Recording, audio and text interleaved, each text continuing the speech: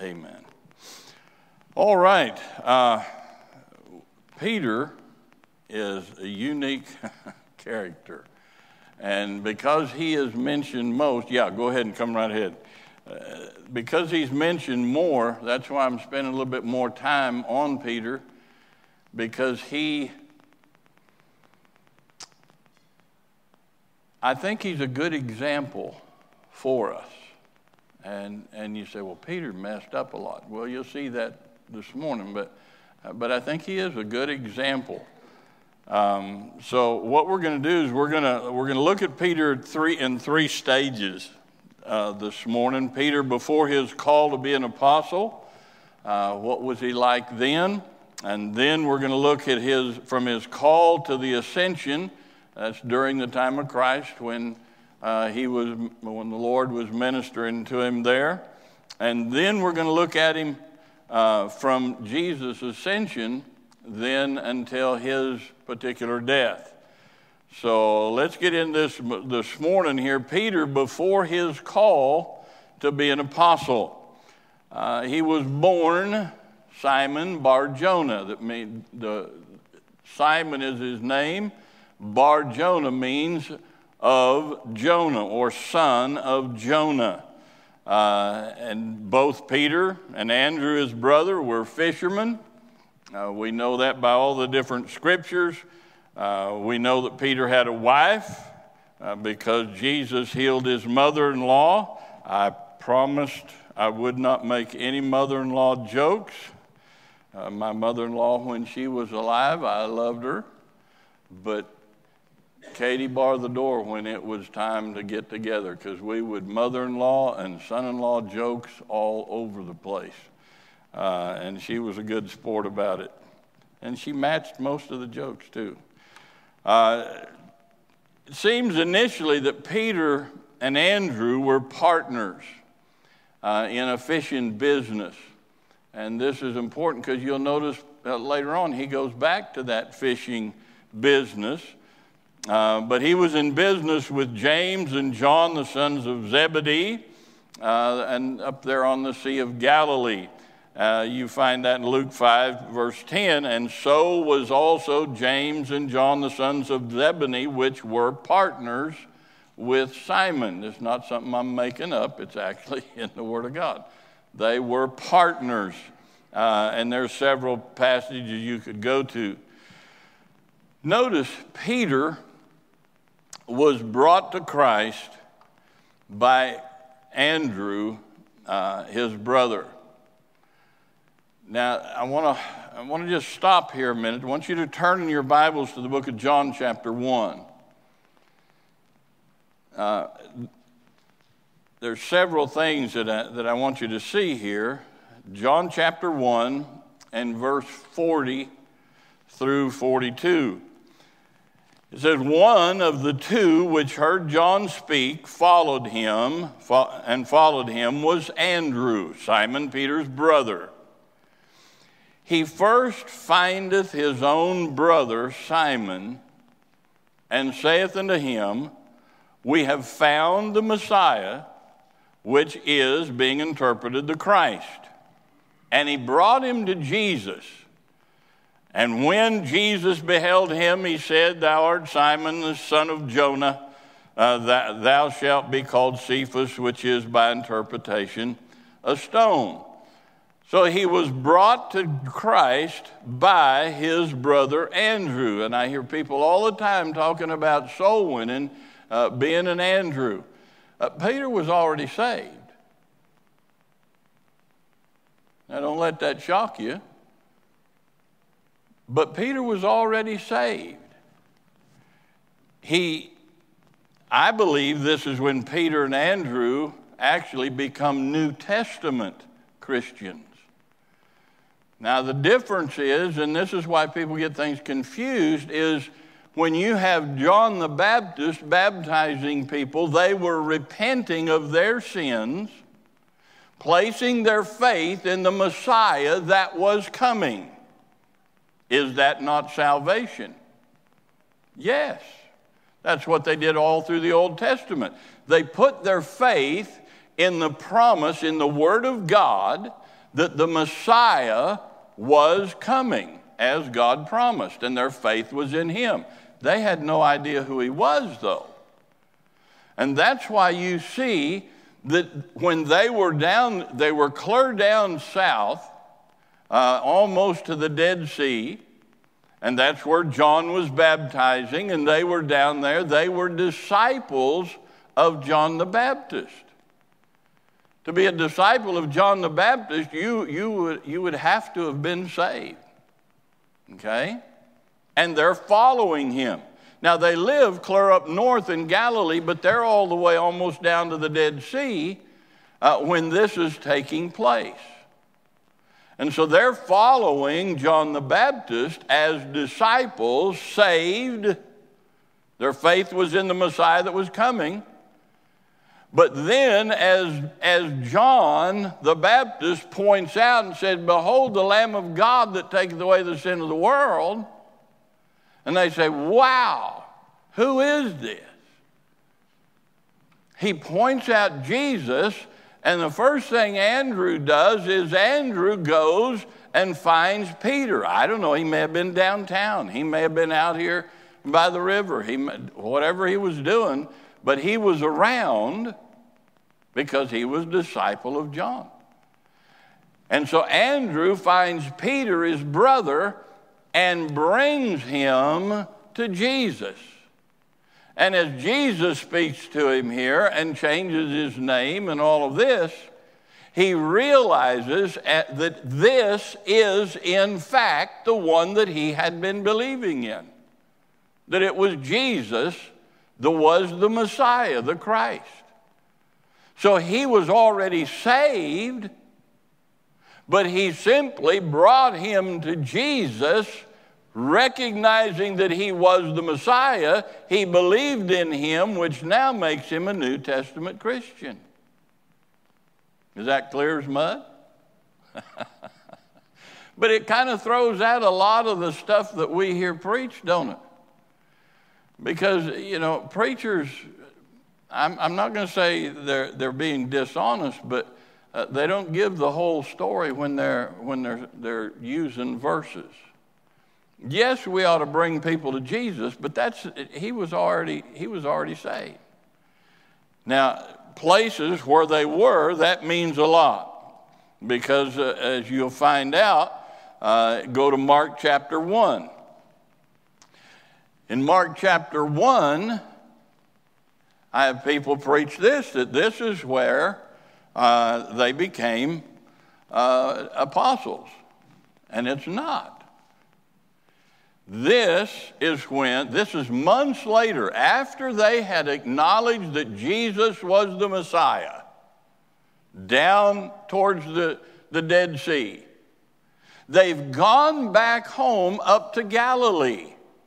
And months later, now we come to Mark chapter 1 and verse 16, and it says, now as he walked on the Sea of Galilee. So you see the difference where they're at, the locations where they're at. He saw Simon and Andrew, his brother, casting a net into the sea, for they were fishers. And Jesus said unto them, Come ye after me, and I will make you become fishers of men. And straightway they forsook their nets and followed him. And when he had gone a little further thence, he saw James, the son of Zebedee, and John his brother, who also were in a ship mending their nets. And straightway he called them, and they left their father Zebedee in the ship with the hired servants and went after them. So at this point, Jesus approaches these guys. They're up there in Galilee, on the Sea of Galilee, and they're fishing. And when he comes and he sees them, they're mending their nets and stuff, and that's where he calls them to be his disciple.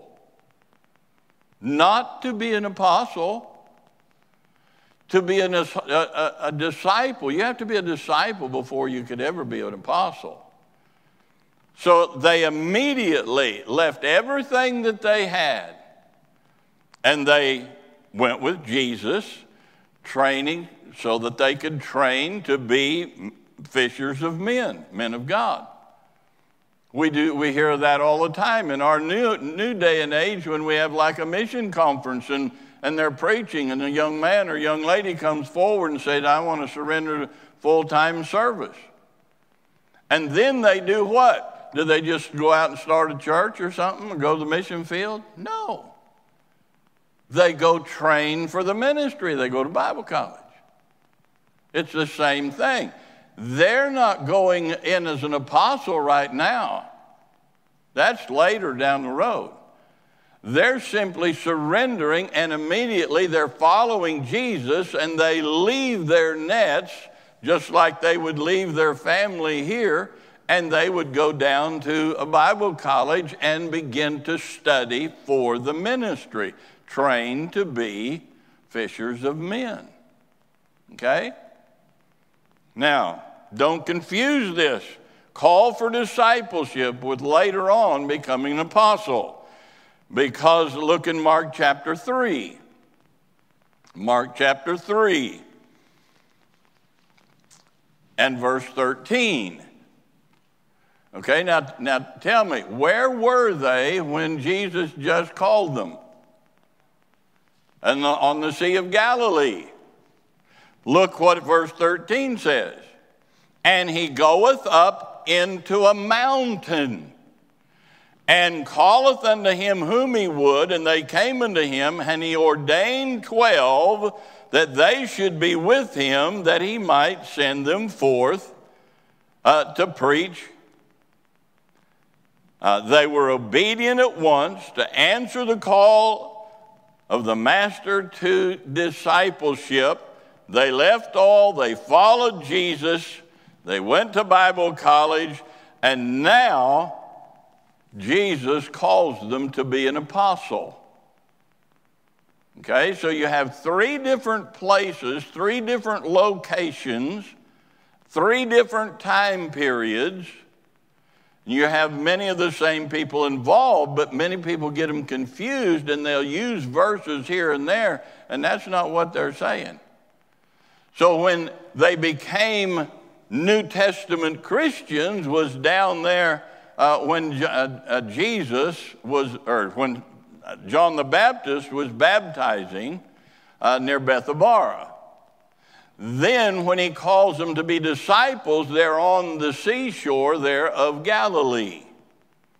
Then later on, after they had been disciples for a while, Jesus calls them all his disciples up to the mountain. And there on the mountain, he calls 12 to become his apostles. So it begins to kind of sort some things out as you go along with this.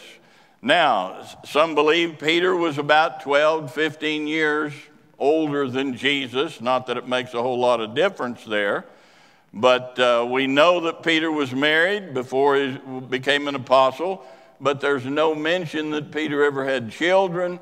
There is all kinds of traditions and things that people throw in here, and it's bogus. There's nothing that they can prove with any of that.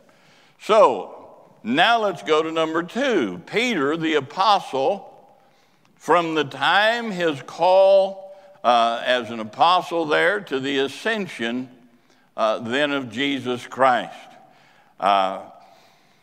Peter's called to be an apostle. We just read that in Mark or chapter 3 or Matthew chapter 10, Luke. It's in all of them where he calls him to be an apostle. But Peter was called Simon. That's what he was. That's his birth name. That's what his father gave him.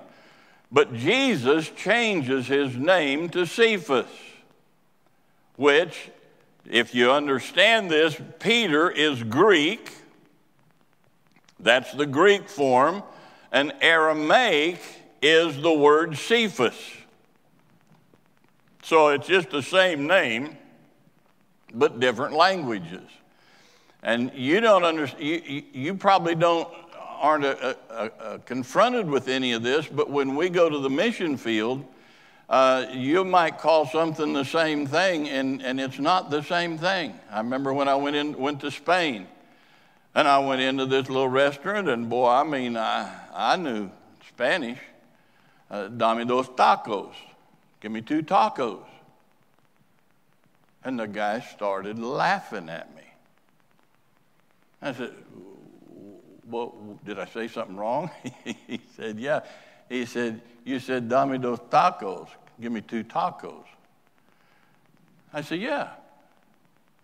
I've been to Taco Bell, right? Every time I went in and said, give me 2 tacos, they brought me 2 tacos.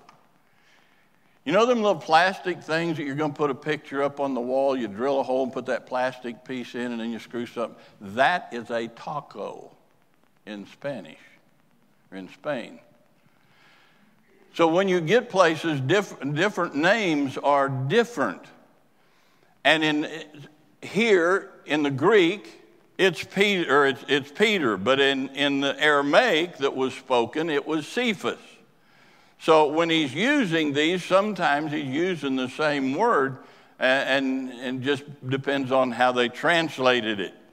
But then Peter, or Cephas, means a small rock or a stone. We always say that God changed Peter's name. I think Jesus changed the names of several apostles. And that's why when you see the lists of the apostles that he called, you have Bartholomew, you have another one, son of Alphaeus, you have all kinds of different terms, same people, but different names. And some may be a nickname, some may, he could have said the Sons of Thunder, all of this, but they use these names somewhat interchangeable, and so don't get confused with some of the names and everything. When he used the term Peter as a small stone, I don't think it was any accident. I think that it wasn't the rock of ages. It wasn't the rock like Jesus is the rock. He is the cornerstone. He's the foundation. But Peter was that small stone. He was just like a brick in the wall. I think Jesus was trying to show Peter what he should be. Now, it's a reminder to Peter whenever he heard that name. He's not supposed to be the carnal Simon, but he's to be the spiritual Peter. Jesus was making him a rock, but constantly Peter is slipping back into that fleshly Simon. So we do this all the time. We get spiritual for a little bit. We're Peter, we're that rock, but all of a sudden we find out we've slipped back in to that old life. We've slipped back into who I was before I got saved. Christ changes us. It's interesting, the Africans, when you get saved, and I've had the privilege of giving many Africans their name. They have African names, but when they get saved, they take on a Christian name. And so several of them, several Muslims, Joshua and Elijah, and we've given them all kinds of names and everything. And that's what their name is from there on out. So many times when you see some of these names in Africa, you say, well, that's an American type name. No, it's a biblical name that they choose. Peter was like us, like most of us. He was both carnal and yet he was spiritual. And I don't know about you, but I can relate to Peter. He sometimes yielded the flesh, and other times he really functioned directed by the Spirit of God in his life. He was vacillating, Yet he, I believe, was the leader of the apostles. Not the Pope, but he led the apostles. I don't think there's any doubt in that. Other than Jesus, Simon, Peter, and Paul are mentioned most in the New Testament. Obviously, Jesus is the prominent figure throughout the entire Bible. But it's interesting, Peter is mentioned 159 times in the New Testament. Paul is mentioned 159 times in the New Testament. Both of them are leaders in their field and are leading, one for Jews and one for Gentiles. But it's interesting when you start studying these things out, just how equal both of them were in their ministries. Notice Peter's life. From his calling to Christ, ascension was a time of learning.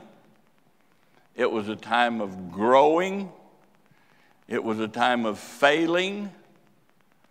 And it was a time of trying again. This is one of the things that I really have grasped about Peter in studying this. He is so much like us. We like throw rocks at Peter for sticking his foot in his mouth and stuff like that.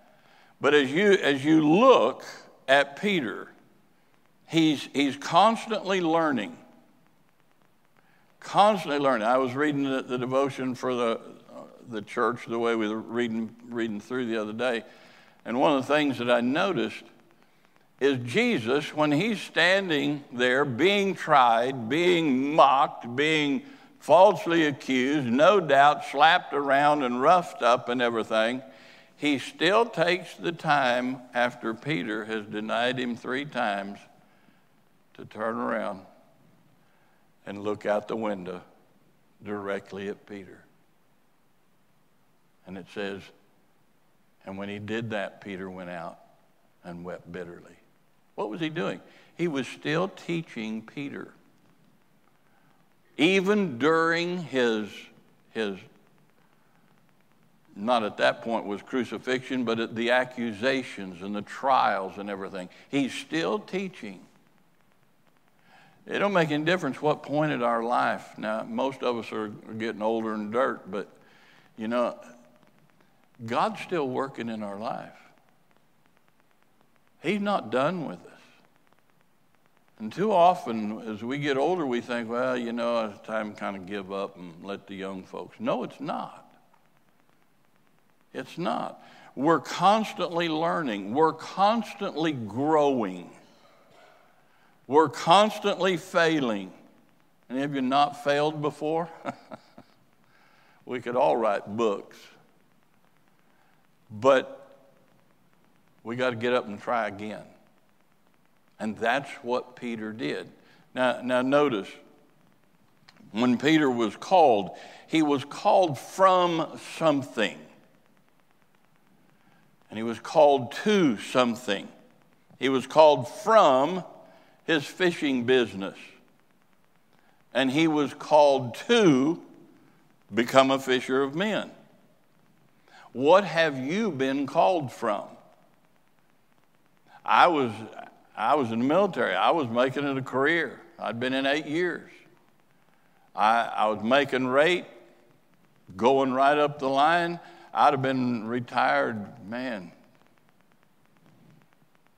30 years ago. But when God called me, he called me from that life. And he called me to a different life. Now, you don't have to be called to the mission field. But when you got saved, he called you from something. And he called you to something else. What did he call you from? And what did he call you to? It's interesting to note that in the list of the 12 apostles, Peter is always first in the list. And Judas is always last in the list. Now, the others depending on which author you're reading, they mix up the names. One may be third in the list in this one and fourth in the list in this one, or sixth in the list here and eighth in the list here. And they're not the same, but Peter and Judas are always first and last in those lists. Peter saw absolutely incredible highs in his ministry. He also had incredible lows. When Jesus asked Peter who he thought Jesus was, he said, "Thou art the Christ, the Son of the living God." Then later on, he denied that he even knew Jesus. He walked on water, showing his faith. But then, as he turned his eyes off Jesus, he began to sink. Can you imagine that? I mean, you got water out here, and you're in a boat. And I mean, it had been pretty rough. Still was. And he said, "Jesus bid me to come to thee." First of all, that would not have crossed my mind. But it did Peter's. And Jesus says, "Come on."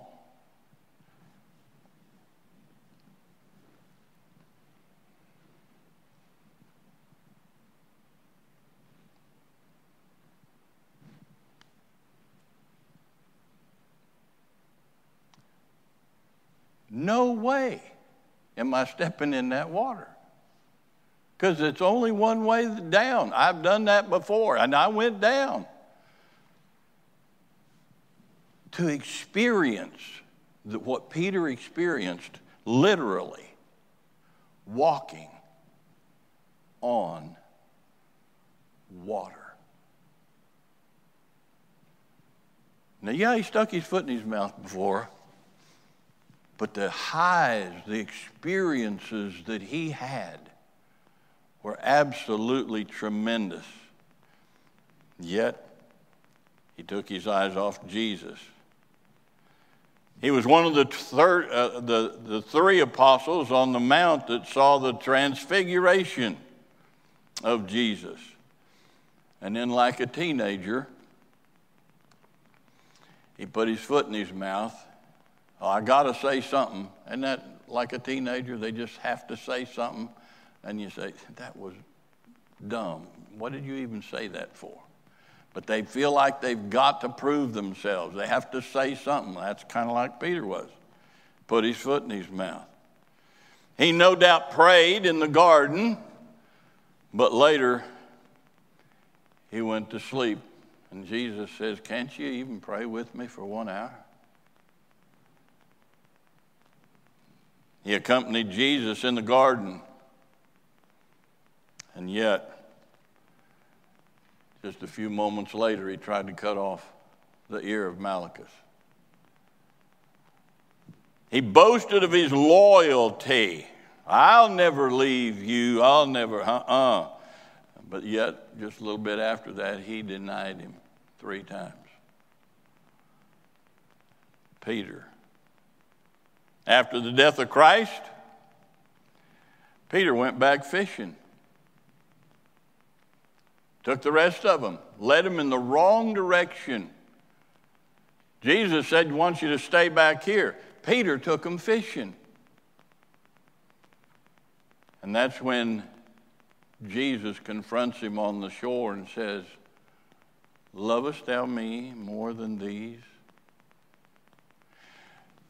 And not just once, but over and over. And I think God really worked on Peter's heart about this question of love. The love question. And I think that's why over and over we need to ask ourselves, do I really love God as much as I want people to believe? Do I really love him? Have you really settled that question? From this point out in Peter's ministry, his ministry totally changed. But God continued to work with Peter over and over. And then, right after that, you have the ascension. After the death of Christ, and he went back fishing, the Lord came to him. He confirmed Peter's calling. Jesus called Peter to settle that love question once for all. Lovest thou me? But then Peter saw the Lord's ascension, watched him literally start floating in the air, and there he went, and just heading right on up to heaven. And turned around and says, fellas, we have to fulfill this prophecy. Now, wait a minute. Stop and think with me. If Jesus would stop in the middle of his trial to look at Peter to teach him a lesson, if while he is on the cross, suffering, and look at John and say, John, there's something you need to take care of. I want you to take care of Mom. When Jesus is ascending, if he wanted Judas replaced, don't you think he would have said, Matthias, I want you to take his place? But he didn't. Why? Because Paul wasn't ready. And Jesus wasn't ready to have that other apostle. Just like over and over, Peter jumped the gun. And it changed so much. I don't know about you. I can relate to Peter. I really can. Because with all his failures and with all his mistakes, Peter allowed Jesus to change his life. You look at some of us, pastors and evangelists, missionaries, and you think, well, boy, you guys are super saints. You have no idea where we've come from. I mean, it'd burn your ears. You can't imagine the things that God has taken us from. And when we first got saved, how dumb we were. But we did what Peter did. We allowed Jesus Christ to change us. And that's why when I went back to a reunion one day, they were absolutely shocked that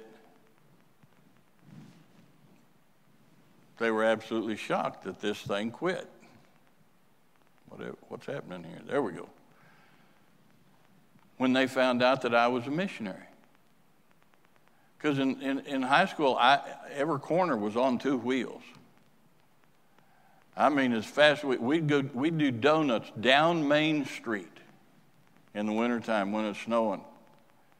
I mean, it's crazy. See how far you could jump a car over the railroad tracks, over the medium and everything, and nose them in. God changed us from just purity old drunks to preaching the Word of God. I thank God my children don't know that stuff. I listen to them and I think, boy, they're kind of naive. They don't even know the definition of that. And I'm thinking, yes, what a blessing. But God changed Peter. And God changed me. And God changed you. With all his failures, all his mistakes. I think that's the secret of becoming a child of God, becoming a disciple, is to allow God to change you into becoming his servant. Allow Jesus to change you. Don't waller in your mistakes. No pig goes out there and just wallers in the mud. And you go clean him up and he goes right back to that mud hole and he wallers again. Look, you made a mistake. Okay, you've made a mistake. Confess it. And get out of it. Don't go back to the mud hole. Don't waller in your mistake and say, oh, I'm just such an old wicked sinner. Well, you are. But get over it. He's forgiven you. He wants to use you for His glory.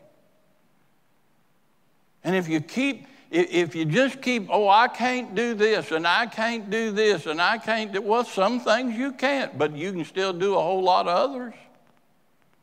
God still wants to use you. He wants to forgive you. He wants to do something with your life. And as long as you've got breath, you ought to do what Peter did. Let God change you and use you again. Don't worry about your failures. Don't worry about your mistakes. We've all made them, and some of us a whole lot more than others. But God wants to use us, and He can if we'll just let Him. Now, Peter the apostle, from Christ's ascension to His death, he was the leader and primary preacher on the day of Pentecost. If you'll notice Peter's life, usually he takes the lead. Some people, God has given that character to take the lead. Sometimes they're forced into it. I am not a leader. But because of what God called me to do, I had to become a leader.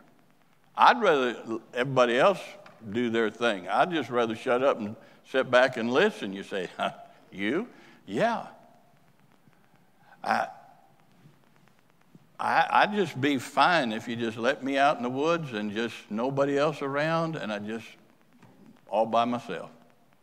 I like working by myself. That's why I do stupid things like get on ladders and stuff like that when Mama's not looking. But don't just stop your life because you've made mistakes. God wants to use you. He became that leader. God used Peter and John when He healed that lame man in the temple, just walking along. A lot of what you do, you would be surprised. How many of you just really are encouraged every time you see Miss Betty come and sit there in that chair? Of all people that have an excuse to stay home, she comes. Now, she's not well. Pray for her. But that encourages me more than one of these teenagers coming to church. Now, that encourages me too, but not as much as that. You are not finished. God is not done with you. And the older you get, the more wisdom you obtain and more experience you begin to know about God and how He's worked in your life. And the more you need to share that with other people. Don't be so quiet that you never give your testimony and let people know how God has blessed you. I would never have suspected all that you have went through with that cancer and everything. And what a blessing it is to hear their testimony. But some of you got the same experiences, but you're just not sharing it with nobody. God wants to use that experience for His glory. And let God, people say, I've had 3 people come up to me this morning and say, what's wrong with your face? I said, look, I was born this way. What's your excuse? I got some cancerous stuff going on, and they put this cream on, and it's burning like fire. And he said, you're going to hate me because it's going to burn, it's going to turn red, and it's going to make you ugly. I said, well, I've been dealing with ugly for 74 years. I think I can handle the red. Look, just get over yourself. God wants to use you. And so go ahead and just let God, don't waller in your self-pity and all the different things. Well, poor me, God can't use me. No, He can use you. Peter used the gift of discernment. to expose the sin of Ananias and Sapphira. God gave him a special gift for that. When arrested for preaching the resurrection of Jesus Christ, it was Peter that spoke up on behalf of the apostles. Take the lead once in a while and speak up on behalf of your peers and your friends. Take the lead a little bit and say, hey, wait a minute. This is what's going on here. And he continued to preach until his death. He said it's better to obey God than men. Out there in this world, I guarantee you, if you go anywhere, you can stand up for Jesus Christ and make him known. Peter and John were trusted to be sent to Samaria to see and acknowledge what God was doing among the Gentiles, not to take over the Gentile ministry as the Catholics teach, but to acknowledge that, yes, God was saving the Gentiles. He was saving the Samaritans. Peter received the vision from the Lord that was used to teach him that God, what God had cleansed, man should not put us under. So God had cleansed the Jews and the Gentiles and the Samaritans. The gospel was for everybody. God used Peter to acknowledge that. He acknowledged that Peter and James accepted and acknowledged the ministry of Paul to the Gentiles when he was around the rest of the people. He testified on behalf of Paul and the Gentile ministry he had. Now, Peter wrote 2 different epistles, one to the dispersion of the Jews in the area around Asia Minor. It was written about 64 AD to encourage the Christians to become faithful and remain faithful in the suffering and trials. And 2 Peter, he wrote that, a general epistle around 67 AD to warn of the threatening apostasy. Now, conclusion. Let's finish this up. What do we learn from Peter? Well, through many trials, and faults, and failures, Peter grew into one of the greatest Christians in the New Testament. He was a leader, but never a pope. Never the first pope of Rome or anywhere else. It's written of Peter that his life ended as Jesus had predicted in John chapter 21. Nothing is ever said that he died upside down. Nothing is ever said that he died on a crooked cross. All the different things that they said. There's nothing outside of this Eusebius, which was a Catholic priest, that was biased. This rash, bold, self-centered man became a giant for God who was filled with the Spirit of God and was a humble and faithful servant until his death. My failure or foolish acts do not make me a failure. Yes, I've made mistakes, but that don't make me a failure. God still wants to use me. Peter was a wonderful example and encouragement to us that yes, you can fail, but yes, you can become great for God.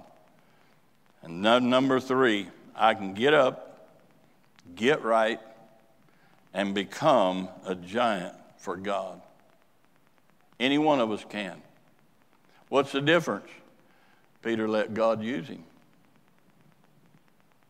That's the only difference. Whether you'll let God use you, he can make you into anything he wants to be. God still wants to use me. And he used Peter in a great way. May we pray? Father, thank you for the day. Thank you for all your blessings. Thank you for the study on Peter and the things we've learned and the challenges that have been given. I ask God that you would bless in the hour to follow. Lord, speak through your servant. Speak to our hearts. Change us. Use us for your honor and glory. In Jesus' name, amen. God bless you. Take a break.